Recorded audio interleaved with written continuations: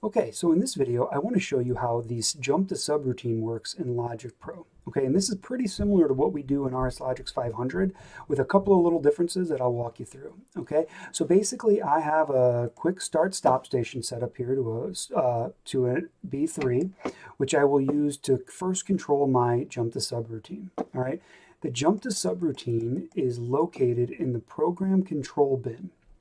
So we'll click on here. And this is the JRS, okay? The jump to subroutine. And I'm going to bring that down to here.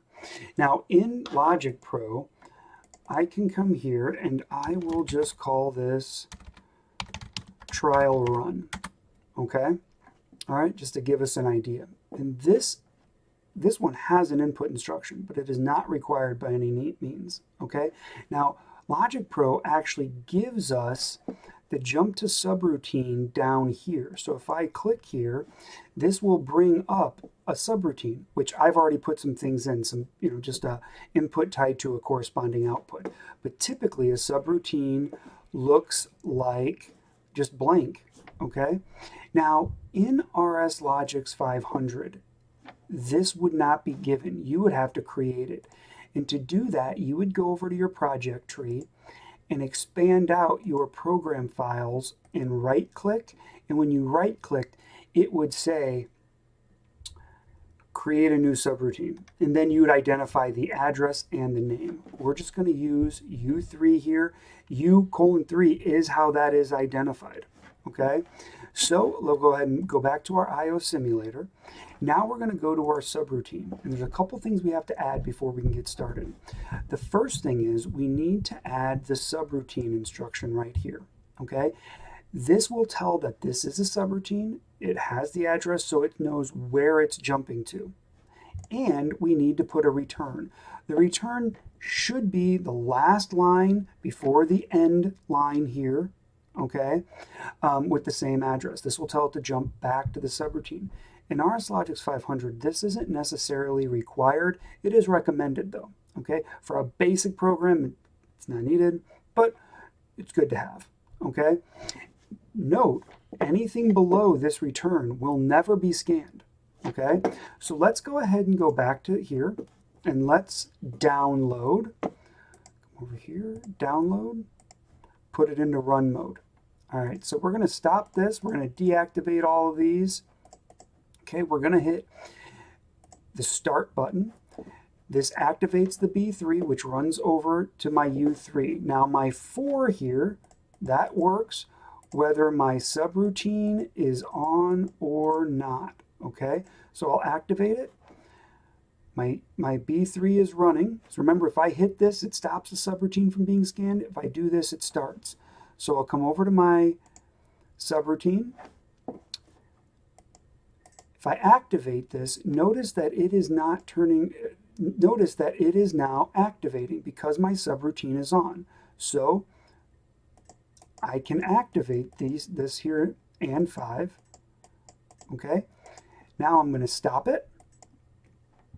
Now notice 3 can go true, but the outputs won't. They're not being scanned. So you have to understand how this works. And let me explain why. Okay, I'm going to start my subroutine up again, and you can see that it's running because this is started, and I activate this, they turn on. Now let's say I have a switch on my subroutine which controls when we jump to the subroutine. And the switch is running and everything's going good. Now I'm going to come over here and I'm going to deactivate my subroutine. So I hit the stop button. So my subroutine is deactivated. You can see it's not yellow here.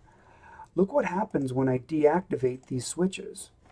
Notice my output is still true. This is a problem with subroutines for people who aren't familiar with them. This can cause some major havoc because there's no way to turn those off. There's no way to turn those off now unless you come in, restart your subroutine, okay? And then I can get my control back, all right? So if you're gonna have a subroutine with an input that jumps to a subroutine, be very, very clear about when it's going to be turned on and off, especially if you're doing it automatically, okay? Now, one of my favorite things to do with the subroutine is to clean up a busy program. So you can have a subroutine with no inputs that's just being scanned all the time. It's just a normal part of your program, but it's shoved into a subroutine.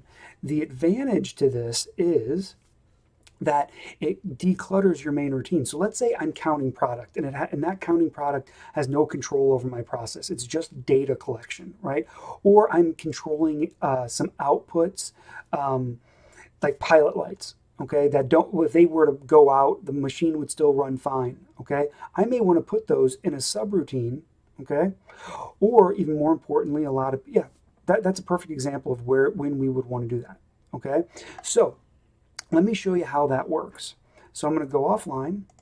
I'm going to come in here, and I'm going to add another jump to subroutine.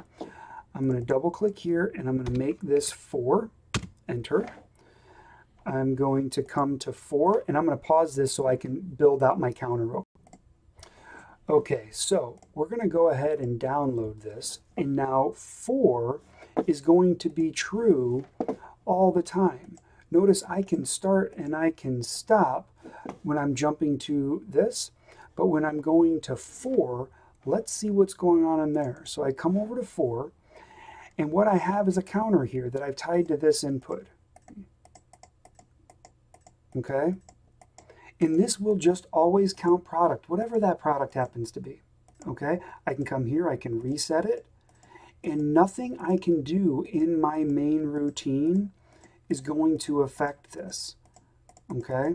All right? So I can come back to my main routine here, and it's just running. It's just a place to put things. This is such a powerful tool. As you learn and your programs expand, the machines you work on or get larger and larger, data organization or logic organization is so very important, okay? And this is one of the key tricks you can do to simplify a program down, is to take advantage of subroutines like this, okay? Where you can just data collect here, okay? Notice it worked and I didn't put the subroutine and the return down, okay? And you can also do things like this subroutine right here where you can make decisions based off of things. Let's say this is a really good example of where you'd want to use a subroutine is on a warning system. Now, let's say a product falls off and you have a way to sense that, okay? Well, the idea is that products shouldn't fall off of a line very often, okay? But when it does, it's very important. So you can set up some things in your routine that can actually turn on a subroutine. Boom, turn on a subroutine, and then that can actually say, start a warning light or do something, okay? And then, because we don't want to be wasting our scan with something that should never, ever happen, okay, unless something bad's happened. So anyway, that is how a jump to subroutine works in RS Logix 500, demonstrated in LogixPro. I hope this helped.